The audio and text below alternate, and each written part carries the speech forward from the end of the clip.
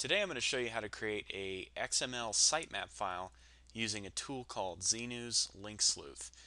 Real quick note, Lord Xenu is a deity or figure in Scientology, and I apologize if this is offensive to any Scientologists out there.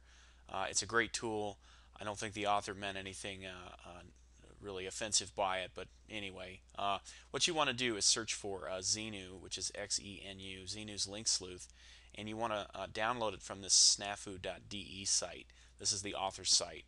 There are some copies of Xenu's Link Sleuth running around that have some malware in them, so make sure you get them from the originator site, which is this, again, snafu.de. Anyway, once you've found the site here and downloaded the software, go ahead and fire it up.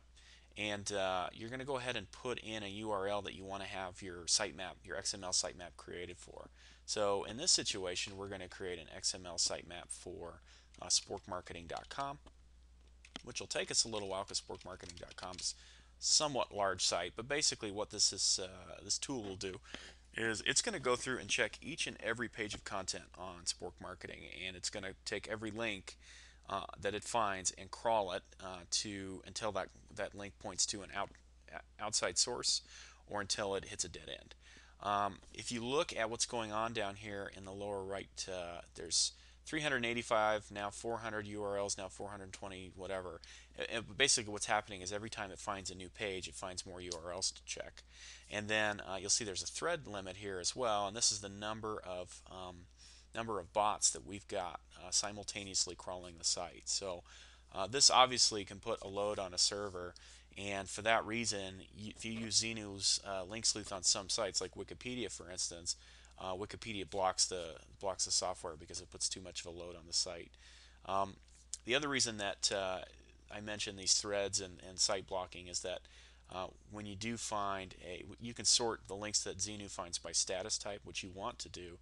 You will get an occasional forbidden request, and that is why, because either Google, in this case it's Google, validator.w3.org, and Wikipedia are all blocking our bot.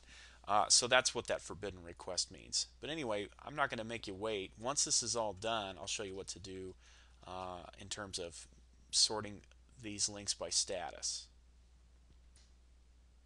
Alright, so when the crawler's done checking your site, it'll give you this cool report, and I encourage you to check this out and play with this tool. I'm not going to show you this report right now, but basically it gives you a lot of data on your site, and like I say, there's a lot to see here, so play around with it a little bit. Anyway, the first thing we want to do when we get this your crawl is complete site message is we want to check this sort by status and check for any pages on our site that didn't load, either because there was a server issue or whatever. So I'm not seeing anything on sporkmarketing.com here in red under not found, no such host, forbidden request.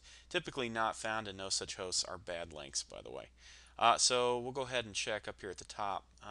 Unsupported media types, server error. Okay, good news. So basically it looks like there aren't any issues. Oftentimes you'll find that depending upon your host, there are some bad links, or there's some links that show timed out or canceled. In reality, they're just fine. It's just that the server was overwhelmed, so you need to retry any broken links. So we'll go ahead and do that real quick. It shouldn't take long.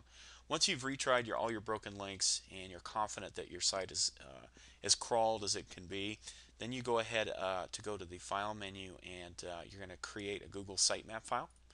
And it'll create an XML sitemap file in the exact format that Google and Bing and all the other search engines want to use to crawl your site. So this is how you create a sitemap file using Xenu's Link Sleuth.